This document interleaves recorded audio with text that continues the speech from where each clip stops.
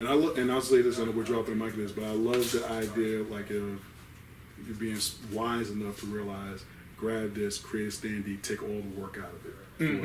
It don't cost nothing. You already got a standee custom that's pushing it, and go from there. So that's a great idea. Especially if you're doing that, by the way. Hey, I wouldn't have said it if I wasn't worried. I told you I'm competitive, so I wouldn't have told you. And a good competitor knows, it's like, I can tell you whatever. That don't mean you're gonna necessarily. Yeah, that too. It's like, but I will tell you this, guys. For anybody out there who's like a creator and wants to do cons and all that stuff, it's okay to not have it professionally printed and just DIY it, because all you really need is a color cover. Okay, it can be a black and white inside. Doesn't necessarily have to be the most sharpest, coolest thing. Save that for when you're really pushing your stuff to like the people who are really excited for your product, and that's more so giving back to them, you know. But as far as like going to a convention where they're gonna upcharge the hell out of you for that table, where they make it so hard for you to even make it, you know, worth going there. It's more so just something you did for fun, like going to Disney World or something. It's not like it wasn't a good business move.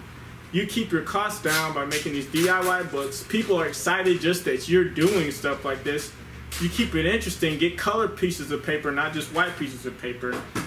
So you get red printing paper, blue printing paper, yellow printing paper. Maybe mix it in so it's like a rainbow of pages.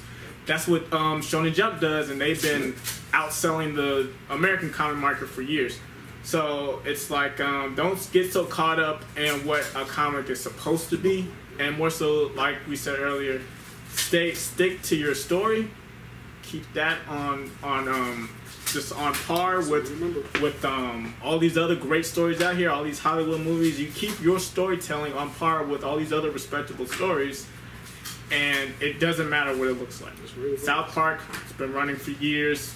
It's not Norman Rockwell, all right?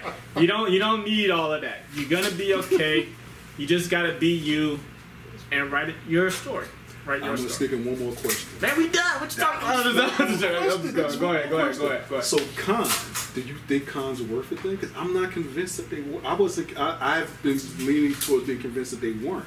Okay. Yeah, I mean, do you think they're worth it? I mean, the scope of things? Cons are a great experience, a great way to meet fans. It's not about, like, at this point, it's not about money. It's about building your following. I have this other plan. I'll tell you off the video just because I like you. Yeah. But you know, it's more so about building your following. Okay. And it's not necessarily about making sales, making a profit. Like I said, do the DIY thing if you're, you know, looking to make some money, you know, just for your, you know, for expending all this or whatever. But it's really more so about the fans and building a relationship with them. Like having a following already before you go there and saying, y'all, I'm gonna be here.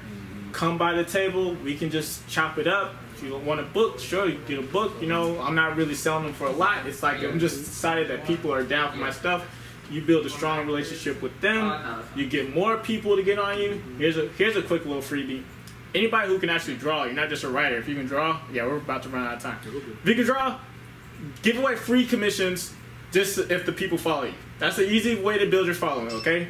Draw something real quick, but you have to follow me on my page, and I'll draw something for you real quick, and then boom, you good. Come on, Benny, man. The kid is a L7 weenie.